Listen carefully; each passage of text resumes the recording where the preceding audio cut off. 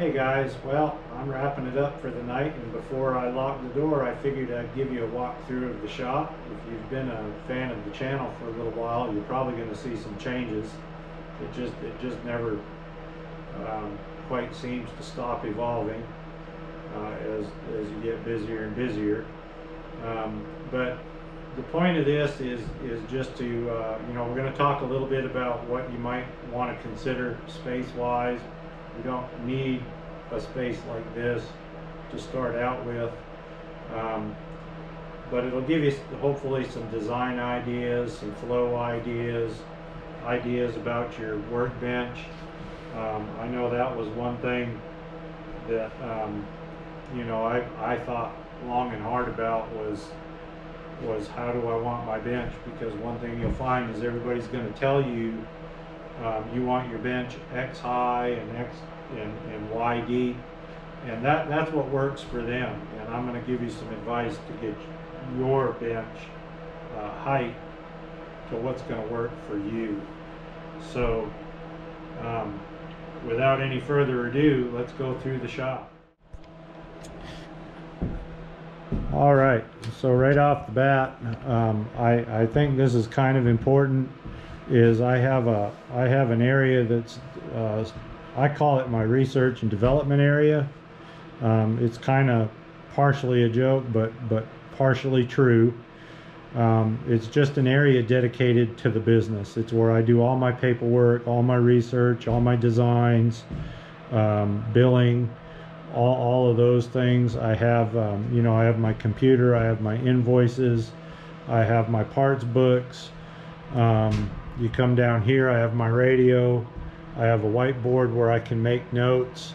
I have a couple just pictures that are important to me. All of I have all of my textbooks down here from school. I have I went on and picked up some more literature on honing up my machinist skills. I have some very firearm specific books up there for what I seem to work on the most. I have my parts books, and then I have some of my appraisal books, and this is by no means all of it. I have quite a library, and we'll go through that when we really sit down and talk about tools. The main part of my workbench is this area right there, from the vise all the way down to where the bookshelf is, and that is that's probably about 10 feet. Really though, this area right here is just under 7 foot, and that's really if you're looking to really get going and you're kind of wondering what a good starter space is, that's it right there. You're looking at it. And seriously, that's where I do probably 65-70% of my work is in that one spot right there. I have the tools that I use every single day right there at my disposal. There's not a lot of fancy tools. I've got several good screwdriver sets. I have all my punches, picks, cleaning brushes, Dremel tool, and I'll speak about that when we really get into tools. I have Acroglass. I use that a lot, the Acrogel. All my needle files, polishing stones. I have a spring-loaded trigger gauge down here. It's kind of how I do a rough check. That's my good set of calipers. This is where I do this is where I spend 65% of my time in this shop. So that's again, it's about 7 foot, and that's a good size to start out with. You can see it's very neat. Well, I think it's neat and organized. That's just the way I like to be. I think it when people come in, I mean, I can be busy and have gun parts all over the place, but it still looks very professional. It doesn't look like a bomb went off. It doesn't look like a cluttered mess. And I think just being neat and organized really helps you be safe and efficient. So I think when you're starting out, a good workbench and a dedicated spot for your business is really what you should focus on. And just leave yourself enough room for a good bench vise. That's a very important piece of equipment. So moving down the bench, you can see I have a bench vise. I have some shelving where I keep all my cleaning supplies. I have a few refinishing supplies. I don't do a lot of that. I have some touch-up cold bluing supplies. I have all my lubricating oils and greases, and then I have, that wood box is actually the first cleaning kit that I ever had, and it is a Hoppies. That's an old one. And then I have some vise blocks, a little basic set of 1/4-inch sockets, and then my good trigger gauge. And then we come down to the far end of the bench, which again is another 8 feet. And this is where I do most of my custom type work. So if I've got something in that's going to be here for a while, like I'm actually in the process of this little AR is just about done. That was a custom build, and I've got 2 or 3 more right behind it. That's what you see on the shelves. So that's something to look forward to, guys. Also is we're getting ready to go there, so stay tuned for that. But I just have, when I do custom work, I was doing enough of that and still having, you know, your repair work and cleaning work come in, where I added on a whole separate spot to where I can take all my custom tools for whatever it is I'm working on. I can lay them out on the bench. I can have all my parts. I have a notebook with the builds that I'm going to do and the parts required all written down. I have a plan, and that's where this takes place. So if I get to a point here where I can't, you know, I got to wait for something, I can take a break. I can go down to the other end of the shop and still be productive. So when you get to that point, that's something to consider. And again, that's 8 feet. So I've got about 24 foot in this little L of bench space. This little spot right here is unfinished. That's actually going to be a dedicated cleaning station here in the next week or two. That's where I'm going to put in my sink, and you know, I'll have a little water heater underneath the sink, and you know, I can have, that way I can do all my cleaning and all that stuff in the shop, and I don't have to go outside to do it. It's been okay, but it's gotten real cold, and it's been raining, and it's not okay anymore. So then on the other side of the shop, I have my little sandblaster. That I got to tell you, that has really served me well. I bought that on sale at Tractor Supply, and it has paid for itself probably 10 times over. That's just been a really good piece of equipment. I do a lot of my finish work on like custom Glocks and things like that in there. It's just, you know, you're not gonna sandblast a very big barrel. It's not a very big sandblaster, but for all my Glock work and things like that, it's perfect. If I'm working on lower receivers or anything like that, and I need to touch up, goes in there perfect. So that's just been a fantastic piece of equipment. I've had 0 issues with it. Then we kind of step into what I call kind of the machine, kind of like my machining area, where I have my lathe. I have a drill press with an XY vise on it. That little wood cabinet has got all my, well, not all of them, but it's got a lot of my machine tools. It's got my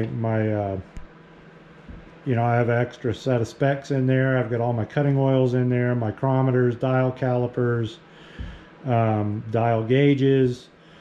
all my different jigs and cutting tools. That's what that wood box is, chucker block full of different cutting tools. I have my good set of dial calipers, extra belts for the lathe, my mill drill bits, and then I have a good hand file over there just in case I need to remove a burr or something like that. A word on my lathe. I've had a few questions on my lathe. My lathe is a 9x20. It's not a mini lathe, but it's not a big lathe either. I've done an awful lot of custom barrel work in that, and I've had to get creative with how I do it. But boy, it's done it. If I was really gonna do that and make my living just working on barrels, or I got more busy in that work, then I would, which I probably will, upgrade to a regular gunsmith lathe. But that little 9x20 has really served me very, very well. I was real patient, and I think I bought that used in really good shape for like $500, and that paid for itself in the very first time I turned it on. Same with my mill drill. This is not a milling machine. It's a very fancy drill press. But I paid like $375, $400 for that used, and that's how I picked it up, and it has done everything that I have needed it to do very accurately. Again, so just be patient with those things. And then we move on down into like my little polishing area. I'm going to tell you right now on tools that you got to have. That little 1-inch belt sander has just been used to death, brought back to life, and used to death 6 more times. You're going to use that more than you'll ever use a bench grinder. So, you know, that to me is kind of a must-have. That and my polishing wheel. This is not a grinder with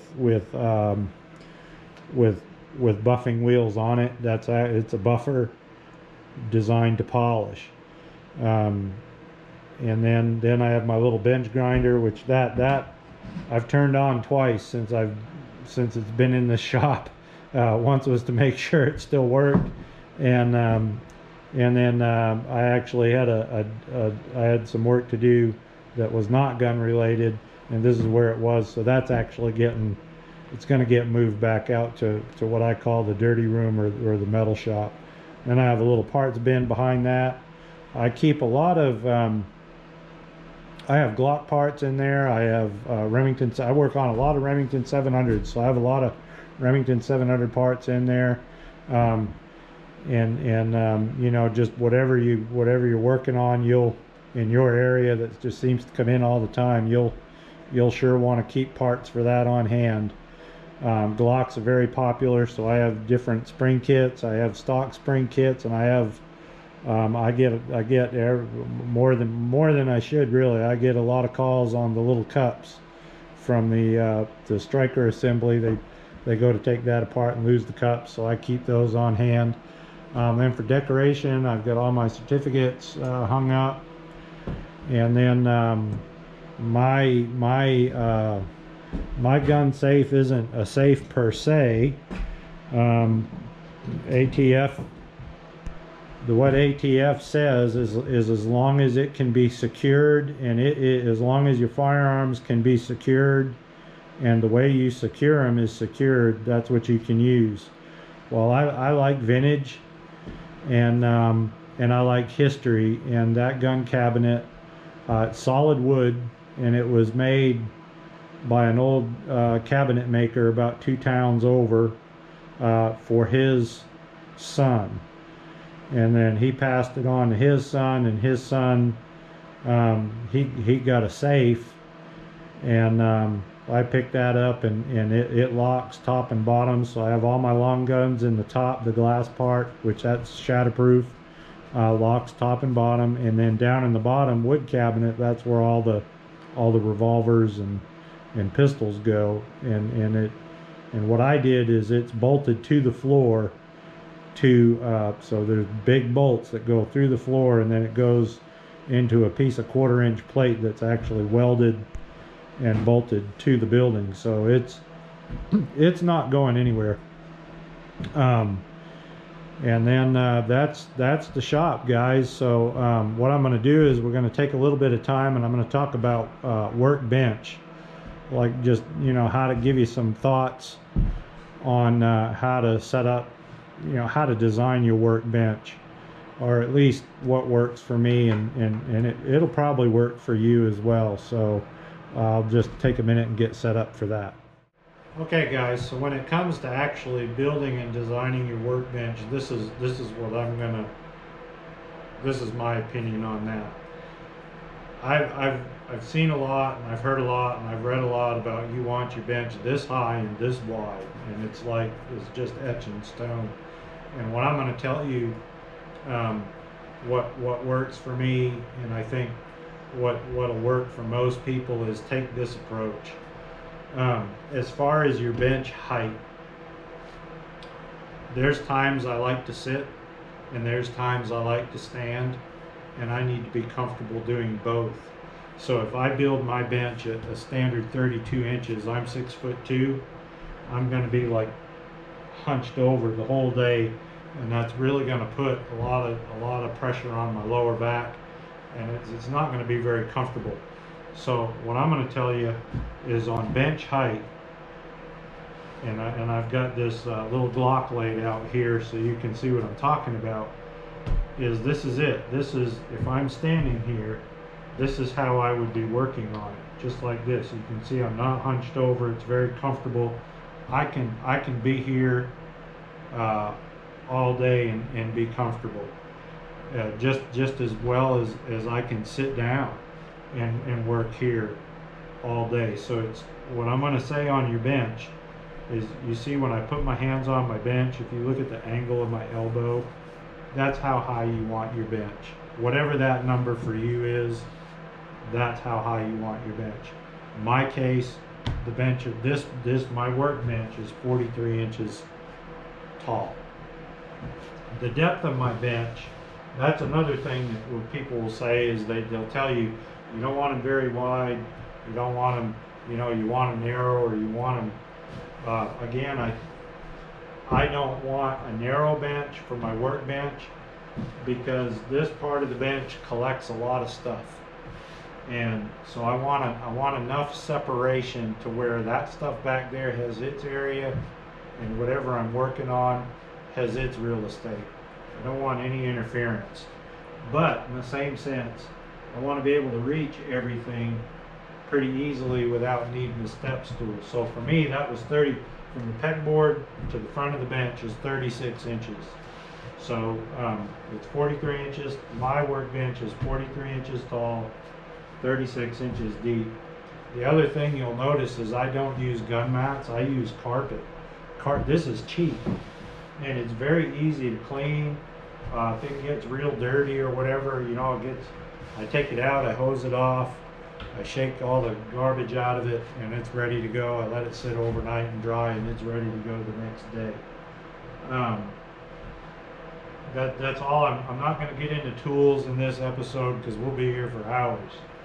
But I am going to do a whole video on the tools that you should have to just get going and be productive. And it's not as many as you think. I'm going to go over there and we're going to talk about the actual tooling benches, because okay, so on my tooling benches, these are nowhere near as tall and they're nowhere near as deep. The reason being is these are 36 inches tall, because that's what's comfortable for me to work on parts here. The reason it's not as tall as my workbench per se is I don't want this in my face, so that if something gets away from me, I don't want it immediately getting shot into my eyes or wherever. So for me, it's just a comfortable working height where I can still see everything. Again, not be hunched over. I can stand comfortably polish or sand whatever I need to, and it's very comfortable. So for me, that distance was 36 inches high. As far as depth, I didn't make a very deep bench over here because in this case I have a lot of moving machines. I don't want a lot of clutter back here. I want to be able to keep this and clean this very easily. If I do have pegboards, so if I need to have things over here, they can get hung up on the pegboard or put up here on the shelf. And then over here, this bench is the same height. It's just a little bit deeper to accommodate the mill drill. Otherwise, because you'll see it wouldn't fit. But still, there's not room for a lot of clutter behind this. So it's over here. It's just about being able to just, I come in and blow it out with air, and then I can sweep the shop and I'm done. So it's just you know, that's why it's a different height and different depth. Well guys, that concludes the tour of my shop. I hope that helps you out in that maybe it'll give you some design ideas and some flow ideas. Like I said, I'll get into the tools that you're going to need when you're starting out soon. I'm actually getting ready to head out to the SHOT Show. Today's Saturday, so I'm leaving very, very early Tuesday, and I'll be back very early Friday morning. I think I get back 1 in the morning, and then after that we got to hit the ground running. I want to go over tools you're going to need to start out with, and also some of the projects we got coming up on the AR. We're going to be looking at you know, we're going to be looking at milling some lowers and how to really build some really fine ARs of different calibers. So that'll be fun. Stay tuned for that. Outside of that, if you have any questions or comments, please send them. And again, please like and subscribe if you enjoy the page. I'm trying to do hopefully some pretty informative and fun things that can help you out, whether you want to be a professional gunsmith or just a hobby gunsmith, or just want to be a little bit more proficient with whatever it is you own. So hopefully I'm doing that. Anyways guys, that's it. Have a great rest of the weekend, and we'll see you soon.